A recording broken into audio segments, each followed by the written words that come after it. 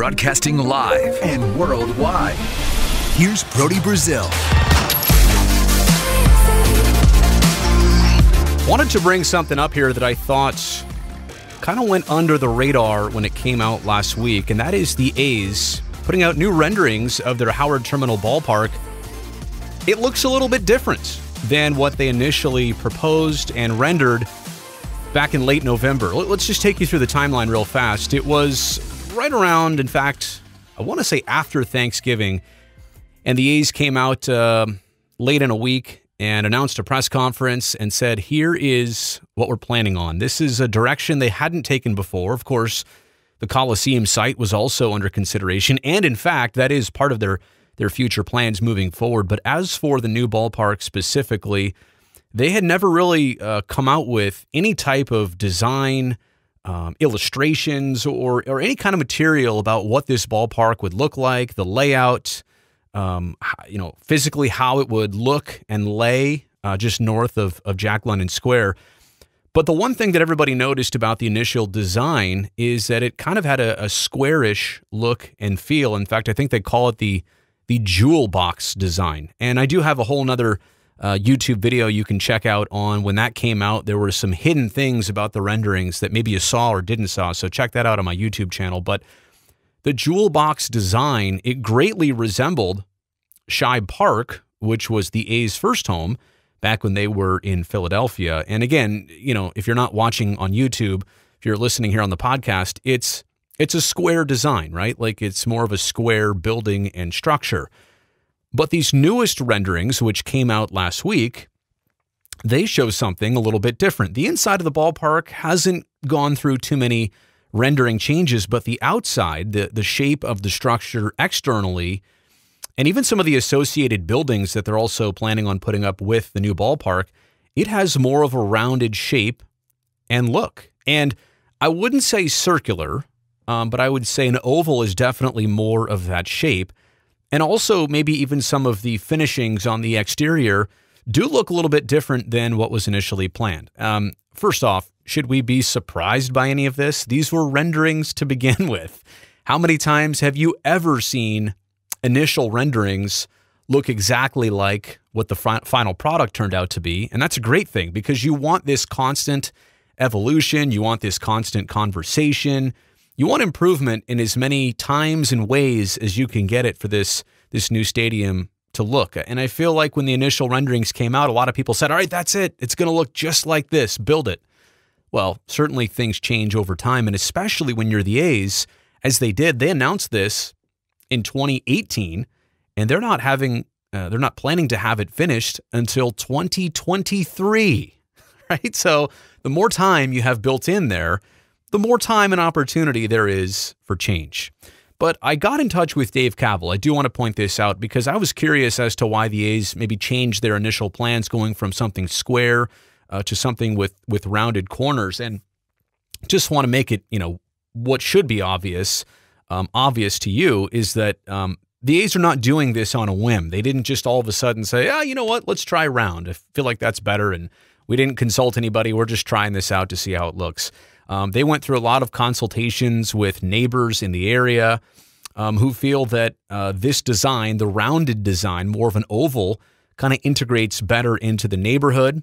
Kaval also told me that it should provide better views, which I think is something extremely important. You're talking about building, right on the estuary and right next to downtown Oakland, and it's going to have views of the San Francisco Bay, and I suppose potentially how high it goes up, the East Bay Hills and the cranes and the bridges maybe off in the distance. So you want to make sure that your viewing angles are optimal. And the only people who really know what they're going to look like are architects and planners who have all the tools to kind of visualize from different perspectives how this is going to go. By the way, I really would like to check out the Howard Terminal site. Hopefully, as soon as the A's can lock it down, it will be open for walkthroughs and maybe, initial layouts so you can kind of see, just get a physical feel. Nobody has really been around. People have been around the area, but nobody, I don't think, has literally walked right through Howard Terminal, like right on the land of where the ballpark would be, because it is definitely under lock and key right now. And then the last thing that Kaval pointed out to me, which makes complete sense, is that the rooftop park that they're going to have atop the ballpark, by the way, I know that might be confusing. There's supposed to be a living roof, which is actually a park as part of the ballpark on top of the third deck where the roof essentially is. It's a living roof. And when you think about, people walking up the slopes to get to the highest points in the stadium, if it's square and more sharper angles, that's less conducive to maybe walking up the park to get to the higher elevations. The round corners kind of work better on the slope and angles. So that makes complete sense when you think about that. Again, those are the things that Calvel communicated to me, and I appreciate him kind of filling me in with more of the information. As for my takeaways here on the A's ballpark renderings, and again, I hope we make this a regular thing to see more and more of the ballpark. I hope the A's can keep cranking these out with their architects, Bjarke Ingels Group. I know they're probably really expensive just to make one rendering. You guys just see it as an image, but I bet you, the cost is easily 4 and 5 figures per rendering. So I'm sure they're expensive, but they are beautiful. There are, I'm sure, things you love and things you hate already about the renderings. I hope you don't hate too many things, but maybe you dislike them. My point is, don't get terribly attached to anything you see. Because again, concepts will change and evolve. And I can point out one thing already. Every time I look at the new stadium, I say, man, those are tiny scoreboards. Then I have to remind myself, Brody, this is 2019. By 2023, think of how much technology is going to be different and think how much bigger this scoreboard is going to be. It's going to be one giant video screen, I'm sure, because 2019 right now, to us, imagine planning this stadium in 2015, right? Things have gotten bigger and better and faster. Same thing will happen from 2019 to 2023. Technology options are definitely going to improve. So again, that's a personal, perspective of mine. There's not enough video screens or LED ribbons. Trust me, there will be in time. And even if they're not depicted, if it's a good idea, the A's are all over it. Chris Giles, Dave Calvel and company, they are grinding right now to try and make sure they do this the right way. They understand this is a legacy project. How about this? Another takeaway, that rounded design. I know the square design was initially kind of a tribute to Shibe Park. How about that rounded design as potentially an ode to the Coliseum? Now, the Coliseum footprint is still said to, or it's going to be planned to still exist, and that would be cool. But what if the A's kept at least a round external feel of their structure as kind of a statement to the Coliseum, whether it's a direct statement or not? The Coliseum, for how many years it lasted, it'll always go down as the A's first home. And obviously in later years, it wasn't keeping up with other ballparks around the country. And you know what? They're doing great things to try and catch it up. This thing is not going out in its worst shape. In fact, the Coliseum's, to me, is getting better in its final couple of years here. It's going off into the sunset, probably as good as it has ever been when you think about it, minus Mount Davis. But again, maybe that rounded design is a bit of an ode to the Coliseum. I think that's pretty cool.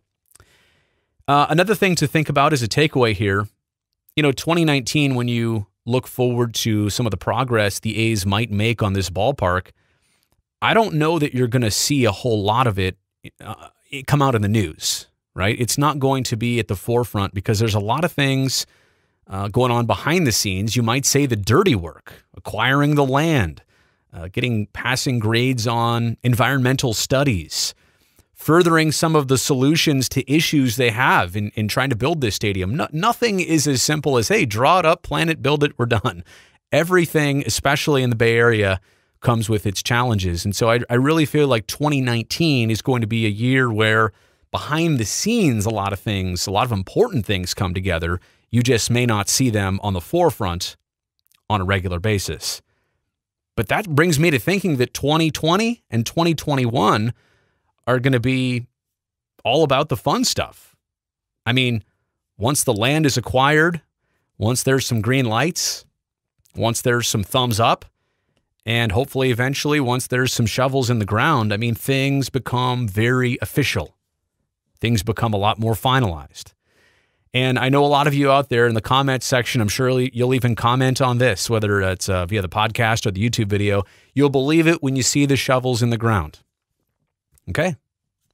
I'll take you for your word. And that's fine. If you want to have that perspective, I'm not here to tell you any different, but I can't wait until, if you're saying you can't wait until that day, I can't wait until that day either. All right, so that does it for this YouTube video and this podcast. I really appreciate you watching and listening. And if you liked it, maybe consider subscribing, both on my channel or as well, however you like to consume the podcast. I put it out on iTunes, as well as Spotify, as well as Google Play, and it's also on SoundCloud. So again, thanks for checking me out here. I'm also a heavy user on Twitter. That sounds weird to say. And I'm really working hard on Instagram to put out some great content on a regular basis. So check me out on the gram as well. Hey, until next time, I'm Brody Brazil. And yes, that is my real name.